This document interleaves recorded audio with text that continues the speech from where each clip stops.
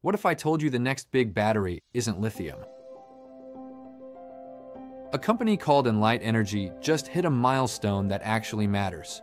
Their iron-sodium grid battery system passed a factory acceptance test with Southern Company, a major US utility, watching. Translation: this wasn't a science fair project. It was the full setup, battery cells, inverters, controls, proving it works as a real grid machine. Here's the problem.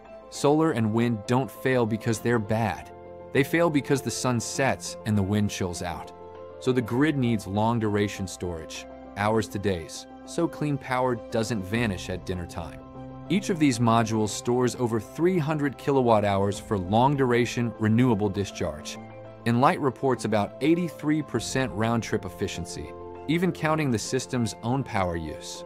If this scales, it could mean cheaper storage, less fire risk, and less supply chain drama than lithium, because iron and sodium are everywhere.